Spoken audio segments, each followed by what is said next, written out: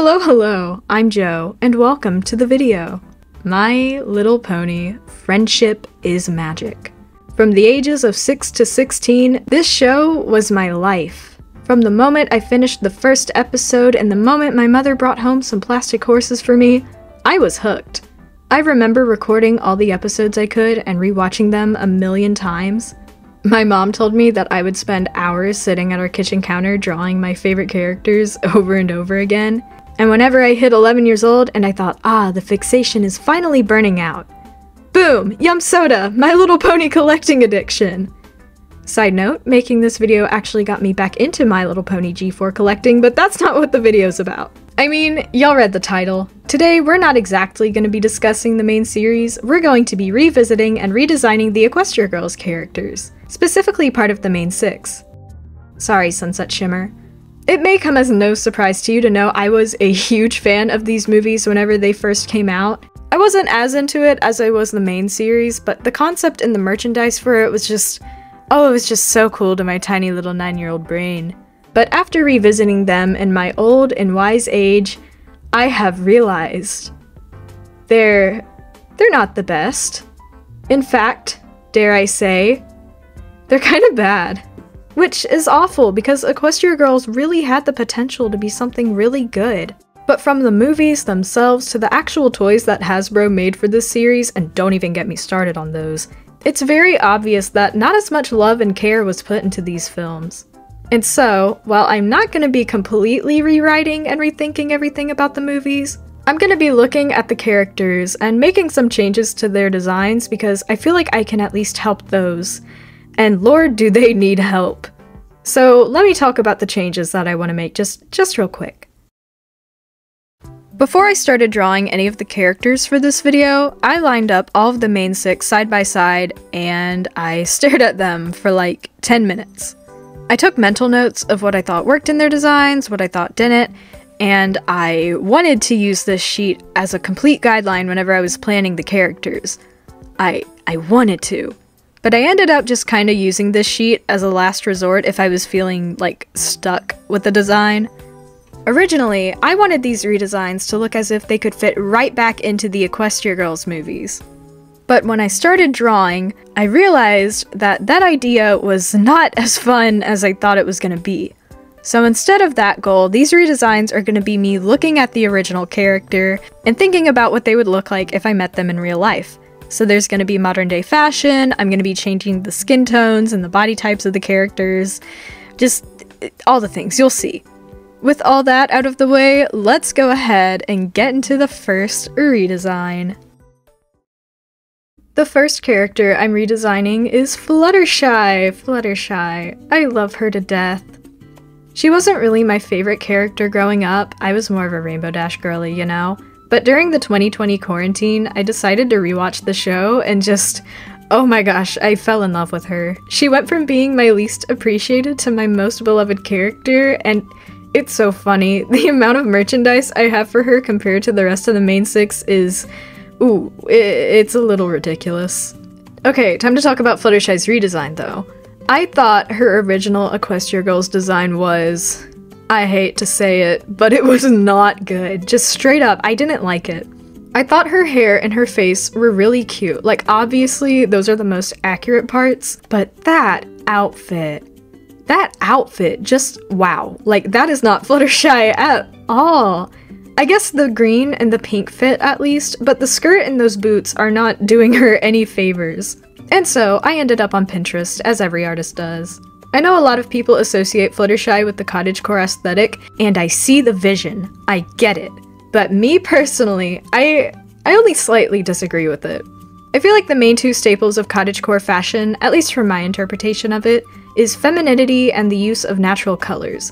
Both of which I think Fluttershy identifies with, but anytime I look up cottagecore fashion on Pinterest, some of the results just don't scream this is a high schooler's outfit to me. I guess my personal headcanon for Fluttershy is that she'd have a very thrifty sense of fashion. She's a Goodwill girly, and she gets a lot of her wardrobe from different thrift stores in her area. She's always on the lookout for naturally colored items, but she also likes a pop of color here and there. Maybe that's also cottagecore now, but I don't know. You can probably see her whole outfit by now, but as you can see, I gave her a sweater cardigan, a long maxi skirt, and some Doc Marten Mary Janes with either leg warmers or just thick socks. And then I put a bunch of flowers in her hair because it's cute. I chose very long-sleeved and long flowy garments because I think they help give off the impression that Fluttershy is shy and closed off, which is something the original design just did not achieve at all. All of the short sleeves, and I think especially the silhouette of the skirt, gave off the wrong impression about the character. The only thing I think they got right were the eyes and hair, which is funny because those are the only two things taken directly from the pony design.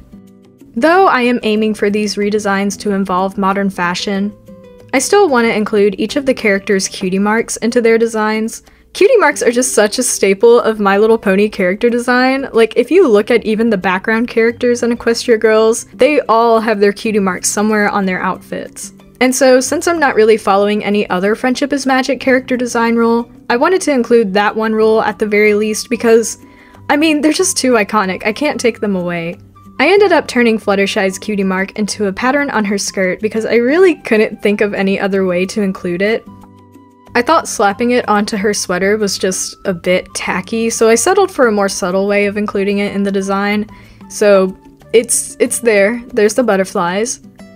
Drawing Fluttershy was honestly really easy up until I had to do the patterns for the skirt.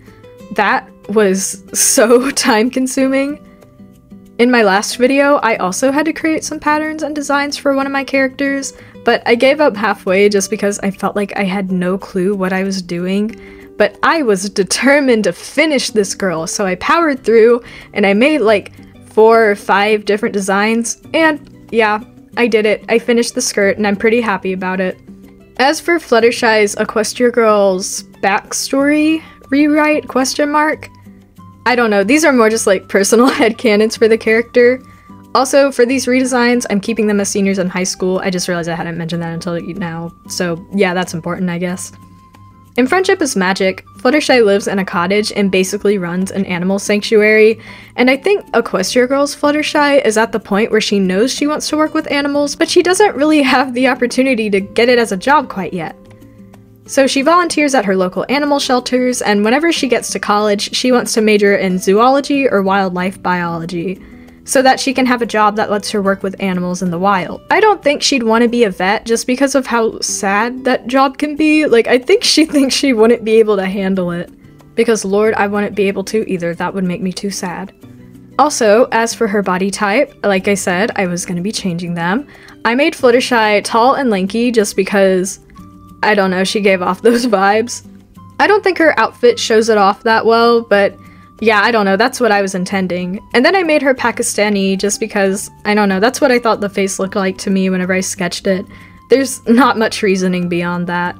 One last thing though, before I completely finish up, I do want to say that out of all of the designs I did for this video, I think Fluttershy's is the least accurate to her Friendship is Magic character. I started rewatching FIM in the middle of coloring this piece, and I realized, had I watched the show before I started this and had a more accurate perception of her character, I definitely would have done some different things with her redesign. That's not to say I think this design is bad and horrible and doesn't look like Fluttershy at all, because it definitely looks like her, it just isn't 100% accurate to my interpretation of the character, you know?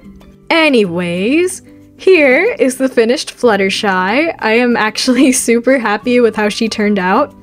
If there's anything you would have done differently, or if you have any different headcanons, just leave them in the comments, and that includes critiques of my artwork too. I'm always open to that. I love Fluttershy. But now let's just go ahead and get into the next one. The second character we will be redesigning is Pinkie Pie. Designing Pinkie Pie was a little more difficult than Fluttershy. I forgot to mention in the previous part of the video, but I actually relate to Fluttershy quite a lot. Her social anxiety and timidness are both something that I have, even if my problems just, you know, aren't as extreme as hers.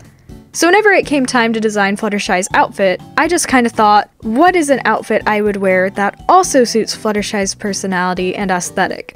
And, I mean, yeah, y'all saw the outfit.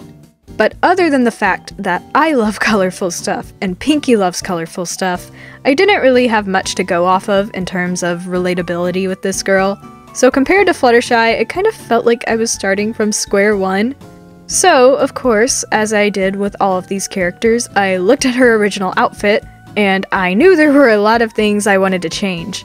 The outfit feels too simple, too weird, like I don't really know what it's supposed to be.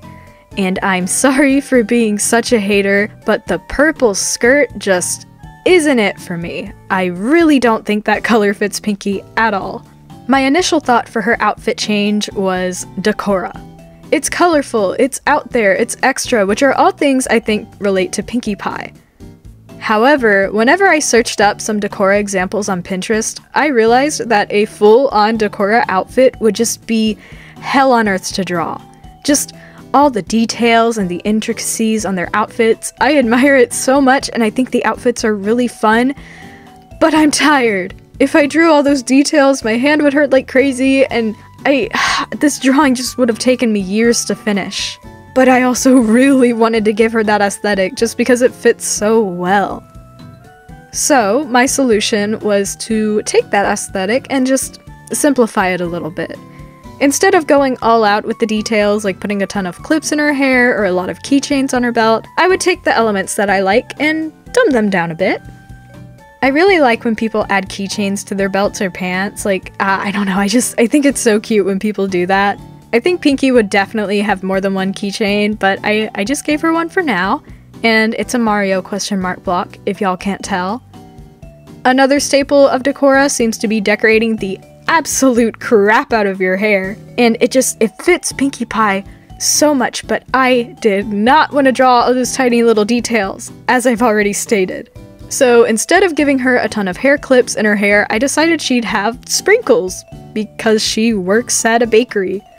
Duh.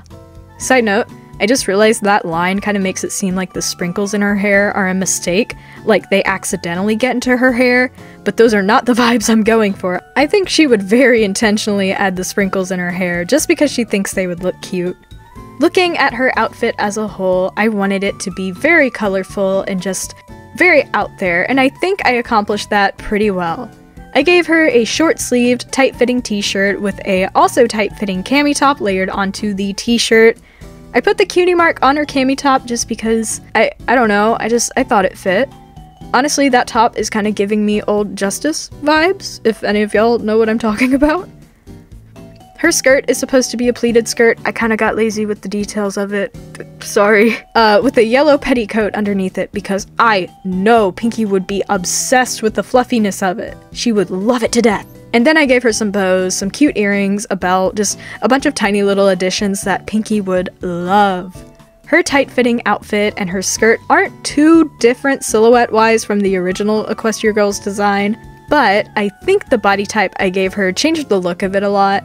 I ended up making Pinkie Pie short and plump, and by short I mean 5'3". I honestly want Rainbow Dash to be the shortest out of all of the main 6 and my redesigns, because I know that girl would have such a Napoleon complex. But that's going to be explored in part 2 of this video, if it ever gets made. I also made Pinkie black just because that's a really popular headcanon, and I see it, so I drew it. And for the last design change, I put her hair up in a ponytail of sorts, just because I thought the long hair didn't fit as much as a short hair would. Shorter hair in character design typically means that a character is either short-tempered or energetic, and I thought this hair made her look like the latter, so yeah, I don't know, I made it short. As for my Pinkie Pie headcanons, she's been working at Mr. and Mrs. Cake's bakery ever since she could get a worker's permit, and in the future she would love to either open up a bakery of her own or work as an event coordinator so she can take part in planning fun events. Her major is undecided, but ideally she would take all of the majors she wants at once because this girl is a powerhouse and cannot be stopped. And here is the final redesign. I love it. I think the art I made for it isn't the best, but the design overall is just, oh my gosh. I'm a fan of it. I really like it. Of course, let me know if you would have done anything differently. And now it's on to the next Equestria girly. The last redesign I'll be doing this video is Twilight Sparkle, the princess herself. And if I sound sick during this part of the video, it's because I am. Now, the process for Twilight's redesign felt a little different from the rest of the characters. See, for Fluttershy and Pinkie Pie, there were only 2 versions of their characters that I felt like I could take inspiration from. Their EQUESTRIA Girls character and then their Friendship is Magic character. They're in completely separate worlds, but they both basically have the same personality, aesthetic, whatever else. They're basically the same character. But with Twilight, she has a lot of different versions or stages of her character that I could take inspiration from. We have Unicorn Twilight without an EQUESTRIA Girls design, we have Alicorn Twilight which has an EQUESTRIA Girls design, and then we have Human Twilight without a pony design, all of which I consider to be pretty separate characters. To solve this dilemma, I decided I would just pick my favorite out of all of these versions of Twilight. So I picked the Unicorn Twilight because honestly, that's just the one I'm most nostalgic for. I'm still gonna look at her original EQUESTRIA Girls design though, because honestly, I think her original design is already really good. Like, thank the Lord it is, because she is literally the main character. I'm glad they at least got her right. I wanted Twilight's aesthetic to be super similar to her EQUESTRIA Girls design because I thought the colorful academia aesthetic is just so Twilight. It feels so nerdy, I love it. I kept her pink bow tie, but I changed every other aspect of her original outfit just like very slightly. I gave her blue top, longer sleeves, and I added a sweater vest on top of it. On her original design, there's like an argyle pattern on her boots for whatever reason. And I wanted to keep that, so I put it on her sweater vest. I also don't think it's on screen quite yet, but I put her cutie mark on her bag and her skirt just because I don't know, I didn't know where else to put it, so it's on both of those places. I also gave her glasses because I thought they looked cute, and she's nerdy, and nerdy characters in cartoons usually have glasses. So, you know, they fit her design. And for her hair, I didn't change much, except I gave her an ahoge to replace where the unicorn horn would be. I just felt like her silhouette just looked bald without her unicorn horn. Like, it's too integral to her design. So yeah, there's the ahoge. Also, just so I could make sure this video would be uploaded by the time I wanted it to be uploaded by, I ended up only drawing a half body and one full body of her instead of 2, like I did for the other characters. I feel a little bad about it, but I don't know, I still think I got the design and personality across with these 2, so I'm not too worried about it. This piece honestly did not take me long to do at all. Like, Pinkie and Fluttershy took me about 3 to 4 hours each, but she only took me about 2 hours, or like, maybe even 1.5. It wasn't that long. Last but not least, let me talk about headcanons. Since Twilight's whole personality is literally revolving around magic, both in the show and the movies, thinking of a realistic major or interest for her to have was just a little difficult. I decided the closest thing I could think of to magic in real life is like space and black holes and, I don't know, stuff like that. Honestly, a lot of physics in general is really fascinating to me. Maybe she'd study radiation, maybe she'd study quantum physics, just, I don't know. I feel like she'd have a really specific scientific interest that she could just go on and on about, and she is determined to study whatever it is that's her job. Also, this girl is going to the Ivy Leagues. She could get into Harvard with ease. I believe in that girl. Anyways, here is Twilight. I don't know if I want to say she's my favorite out of all of the redesigns so far, but actually yeah, I'll say it, I think she's my favorite. I wish I put the tiniest bit more effort into the art I made for this, but I don't know, I still think it looks good. And now, onto the outro. And that's it for the redesigns of this video. Obviously, I haven't tackled all of the main 6 quite yet, but I have started sketching and thinking of ideas for the other 3 characters, and some other characters that I am obsessed with and will never ever shut up about. So if you want to see more EQUESTRIA Girls content, just let me know. If you've made it this far in the video, literally thank you so much. I'll be posting the photos of these designs on my Pinterest and Instagram, both are at Josta, if you want to see the photos in their full glory. I'm also really active on Instagram in general, so if you want more content from me, just follow me there. And I think that's gonna be about it for this video. Thanks for making it this far. If you're listening to this, here is a sneak peek of my Rainbow Dash redesign, just for you. I know the sketches are super rough, but I mean, yeah, there it is. I'm also pretty sure I've been putting up some fan art on screen, so of course, go check out all of these artists. I really appreciate when people draw my characters, like seriously, Thank y'all for doing that. I don't really have anything else to say, so I guess I'll see y'all in the next one. Bye!